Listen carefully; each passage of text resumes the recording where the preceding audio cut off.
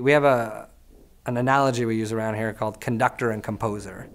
And in a traditional system, a teacher is asked to both compose curriculum and conduct it kind of at the same time.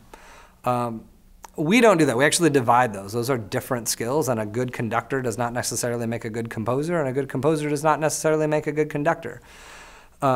But here, when you start, you become a conductor first. Can you facilitate the curriculum? Can you bring this curriculum to life for the student and start to individualize it? That's hard enough. So once you get that down and you've taught in our model for a little bit, you'll get to understand the instructional design process, and then you can join a curriculum design team, which we call a CDT.